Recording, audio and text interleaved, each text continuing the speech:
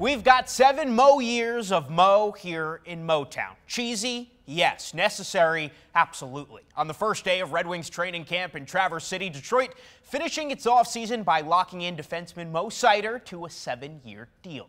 The 2022 Calder Trophy winner was an unrestricted free agent, but the Wings will now get him for the better part of the next decade at $8.55 million a year. So the complete opposite of when BIG said, "Mo money, mo problems."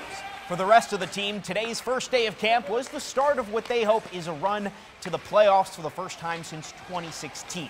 After missing out on postseason hockey by virtue of a tiebreaker back in April, this Wings group believes they can be the ones to finally break the drought.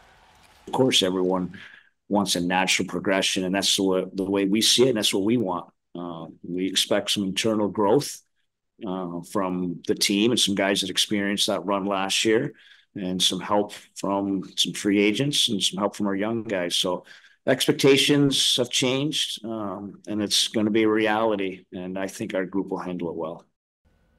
And a good chunk of the Wings training camp roster was here in Grand Rapids last season with the Griffins. And for those guys who will be back here this year, they're going to be in new threads for the first time since 2016. Today, the Griffins have unveiled some new uniforms. The team will be wearing white at home with those red shoulders with black uniforms on the road. A pretty good look as we get closer to the Griffins season opener on Friday, October 11th.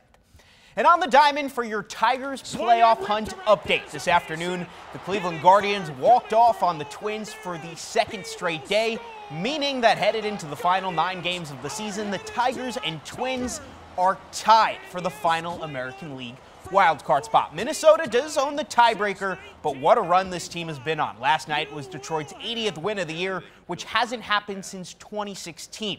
The Tigers were 11 games out of that final spot back on August 11th. Since then, Detroit has been the best team in baseball. A chance at playing in the postseason is now all too real, and no matter what happens in the next week and change, this group is certainly enjoying the ride.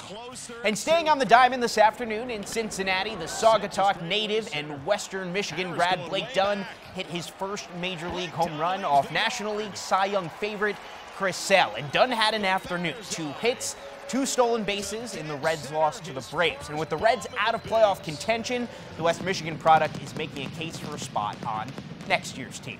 And while the Whitecap season has come to an end, today West Michigan ace Jaden Ham was named the high single-A Midwest League Pitcher of the Year. Ham was dominant from start to finish. In 23 starts, the righty struck out 122 batters with a 2.64 ERA.